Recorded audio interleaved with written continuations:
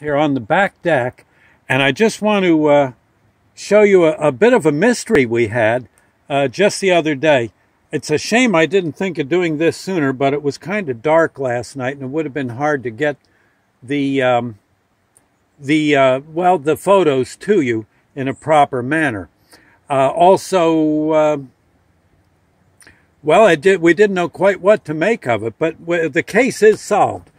Sandy, I come walking in last night from work, and Sandy said, you know, last night there was a bear on the back deck.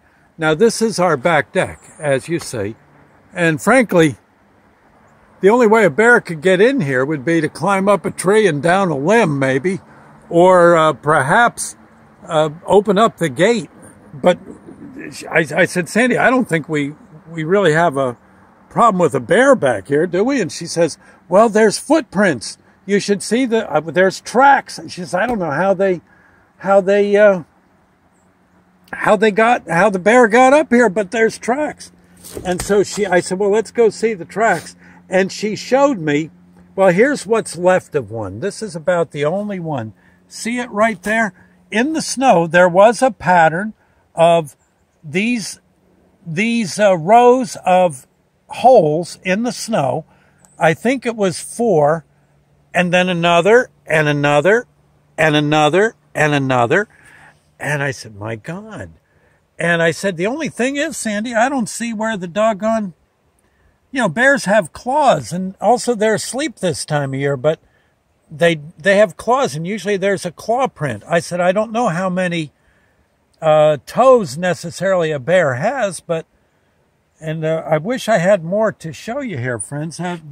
If you could see this in a proper angle right here, there is actually indentations, 1, 2, 3, and I think a 4th one there. And then it continued right up to the railing. And I said, my gosh, this is interesting, but I don't see. And of course, I'm sitting there thinking, my God, what are we going to do? A bear gets up on the back deck. How do we get rid of it? I mean, who's going to go? Well, yeah. It probably won't be me, and it probably won't be. I don't know what the heck we'd do. I guess just make a lot of noise, and maybe the bear would knock down the wall and take a leap. Well, you know what it turned out being? All of a sudden it hit me. I'm sitting there eating my supper, kind of looking over my shoulder, waiting for a Bruin to come crashing through the front door. I said, wait a minute, it's me. She says, that's not. She says, first off, she says, what are you doing walking out in the snow in barefoot? I said, I did.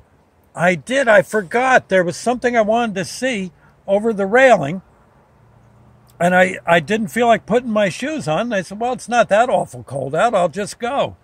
That's my footprint.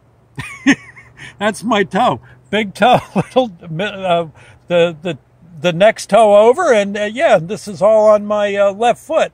And I probably went out to about here. And then if you could see it, there would have been, I think it's dissolved, but there was one here and one there, and I worked my way through the doggone snow. So anyway, case closed. I will say we do have coyote prints. I don't know if we can see them. It had the birds a little upset. Let me see if I see them out there. I don't think I do. But we did evidently have a coyote meandering around. The neighbor's dog wouldn't come out on days like we've had lately. I don't see anything else. I guess we're okay. But man, that bear. About the only thing else we got up here on the deck is some of the birds from the feeding area down below on the ground. Some birds have come up thinking, well, maybe they could talk Sandy into maybe dropping a few seeds up here for them. They're willing to pay more for the privilege. Yes. So we do have some. Actually, I see Sandy did that. See, that's all bird seed. And so the birds did come up and have a private balcony setting. That way they didn't have to be. Look at the mess those birds have made of the snow. Oh my gosh, can you see it? Yeah, what's those odd foot? Well, that's me. I was walking around trying to make the snow a little tighter on where the birds eat the seed. And you can see one footprint all the way off to the left.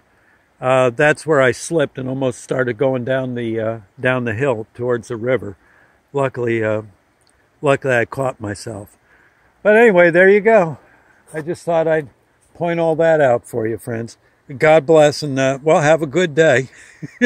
And feel good to knowing there's no bears, at least at the moment, on Ruth Lane. Not at the moment. We'll see you later. God bless.